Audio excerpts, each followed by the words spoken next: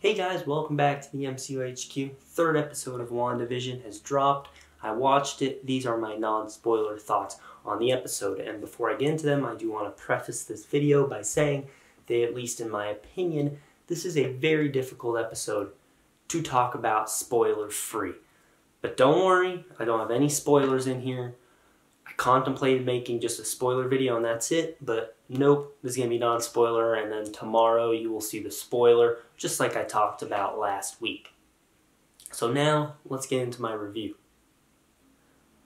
If you watched any reviews of the show before it released for general audiences, you would know that certain critics and members of press got the first 3 episodes to watch, and a lot of them said that the 3rd episode is where things start to pick up, and some even said that the 3rd episode should have come out day 1. And I agree with that statement. This, to me, is the best of the 3 episodes yet. This is where the story is really starting to pick up. They should have released this last week, or like I've said, cut the 1st episode and just make this episode 2 and release both of those last week. After watching this episode, you're going to want to go straight into episode 4. Like, this is the first episode that really has something resembling a cliffhanger. It's a massive hook. It ends on, like, yeah, you're going to want to go straight to episode 4, but you can't because they're releasing them weekly. And it's funny that this episode is, like, the best one when it has the simplest plot. I mean, yeah, the first 2 didn't exactly have complex plots. You know, the first one was them having to prepare for a dinner party, and the second one was a talent show. I'd argue this one's even more simple. Wanda is pregnant, has a child on the way, and her and Vision need to prepare. That's the whole episode. They're, like, building cribs, painting, Vision's reading a book. That's really the main plot of the episode.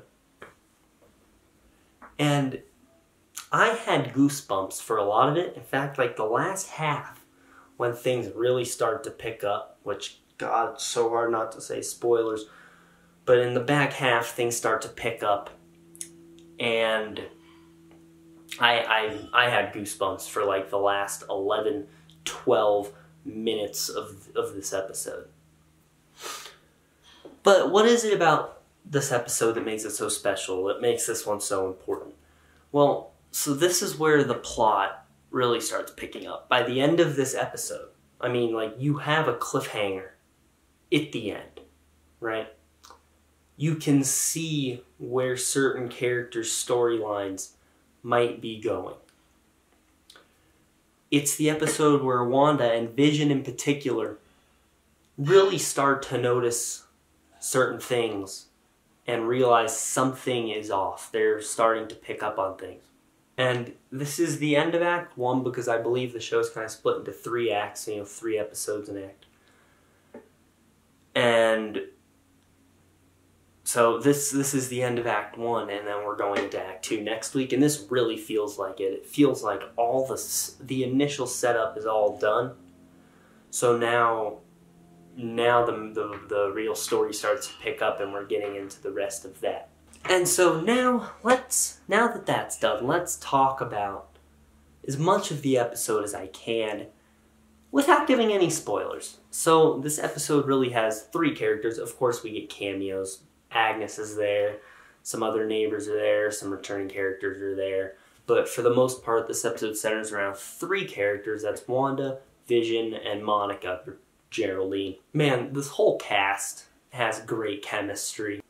And I didn't say this in my video about episode 2, so I'll say it here, but Tiana Paris and Elizabeth Olsen, who are, Wanda and Monica, have fantastic chemistry in this. I mean, like, everything they do feels natural. It feels like they're friends.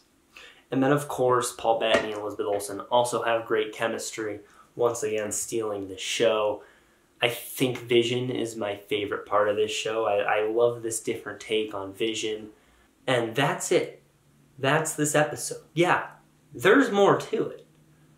But I'm not going to say any of that at risk of spoilers, because if I touch on anything on anything else, we could be going into deep story territory, because it's like the first, I'll say 60% of this episode is more of that fun stuff you've come to expect from the first 2 episodes. And then when you have like 12-ish minutes left in the episode, wow.